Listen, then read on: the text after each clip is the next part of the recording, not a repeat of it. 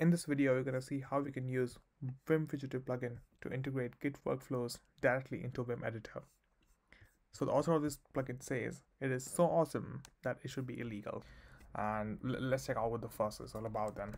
So first of all, you need to add this plugin to your Vim RC. So if you go to Vim RC and Fugitive, so I have this line 34 where I've added this plug. So it is basically name of the author and the name of the repository, and followed by plug install, and it will install it for you. I have it already installed, so it doesn't show me anything. And let's just quit out of this. So I'm in a Git repository here. I have two separate windows open to show what each Git command in Vim corresponds to, what actual Git command it corresponds to. It's probably gonna make sense when I start doing it. So I think Git status, I think everybody's familiar with that. So it shows you like what files you have changed and what files you have added for a stage for commit, etc. So let's open a file called, let's open this file, config, and find something to change. So okay, I think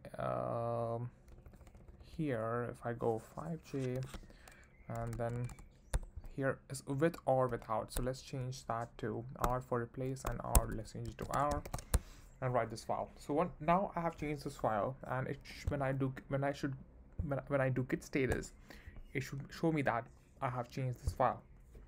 And I can also do git diff to see what I have changed.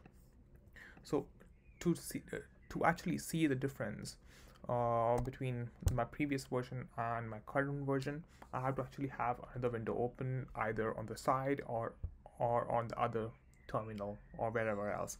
But how can I do this directly in my editor? So let me just close this pane and show you directly in Vim. So Git Fugitive has a bunch of commands which you can use to see the different see and perform different Git actions. So first of all, :G is the base command. So if you do :G and enter, it will show you which file you have currently changed, which was hub config in our case, and it is unstaged at the moment. So if you press S here, it will stage that file. So if you have and if you press U, it will unstage that file. If you have multiple files, you can go to each file and press stage to stage that file, and it will stage it. So now we have staged this file. Let's see, does that show in git status here. So if you do git status, okay, it shows you it is staged for commit. Now we can do git commit to go further ahead. But if you want to unstage it, it's quite easy. And if you do git status again, it will show you, okay, it needs to be added to be, it needs to be staged and then followed by commit. So let's close this back again, and okay, this is fairly straightforward. And let me just close this buffer as well by using BD and go back to the file. So now what else can I do? So I can do any git command, so which is, for example, if I do :G log, it will show me the various it will show me the git log. And you can the one of the most best features about this is you can click on the commit. So you can press enter, not click. In Vim we don't click. So you can press enter on all these commits to see what the change was. So if I press enter, it will show me what the change was. So let's see. So here only one line was added. So let's go back and let's go to a different commit, I guess. So let me go do git g log again, and then let's go to this commit and let's go down. Okay, so it's changed a few things about norm type. So this was the change in this commit. So it changed the norm type and added a few warning comments here. So yeah, that's really cool. So and what else can you change? What else can you use? Sorry. So we can do git diff. So we can do g :diff to see the diff as you would do with git diff. This is also quite cool. So you can do all the Vim stuff here. You can also search for words. For example, you can search for this word demask. So demask. So it will show you that word here in the Git dev itself. So that's really cool as well. And you can navigate here as you would navigate in Vim using J, K, and W, B, and all that. So let's close this as well using BD.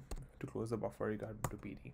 So now let's say I want to add this file again. So to add this file, I can do G:*. So the git status command doesn't work, so you have to do :G. So that's equivalent to git status, kind of. And let's save this file. So I save this file using S.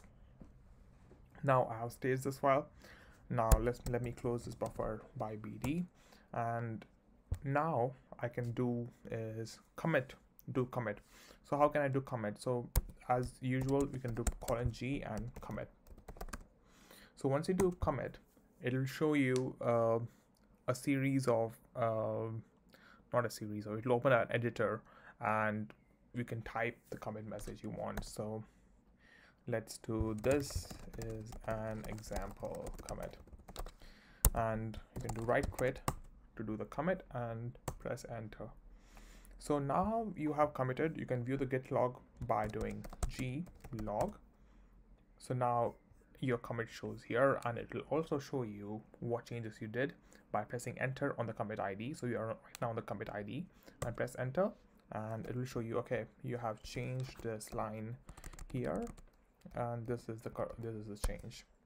Now we can exit back by using BD, and let's exit back fully. So now you can do regular git commands as well and see, okay, it shows me here, but you did all that inside the editor. That was the whole point. Let's look at one additional feature that this plugin has to offer, which is we can view git blame as well in the editor itself. So we can do escape :G and followed by blame, and press enter. So it will show you who changed what line. Let's go to the change that I made recently and press enter on the commit ID to view the change that I did. If I press enter, it shows me that I changed what I changed and what was deleted. And we can go back by pressing BD, and let me show you one more additional feature, which is G browse. So what it does is, let me go over to the repository, under the repository, and show you. And let me go to this file.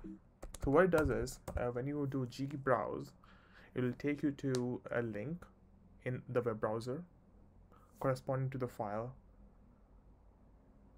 Let me just show you. So it is G browse. So it'll open a link automatically in the browser, which is actually really cool. So let's try another file. So let's do this one. This is my vimrc file, which I have my Git repository. I can do G followed by browse. That's really cool, isn't it?